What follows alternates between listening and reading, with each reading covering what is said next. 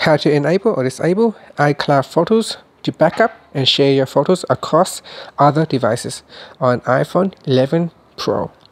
Now first, swipe up at the bottom to go back to your home screen.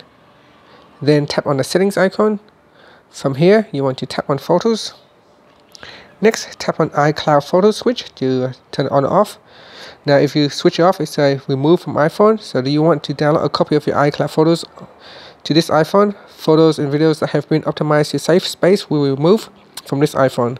The original full version will still be available on other devices using iCloud photos.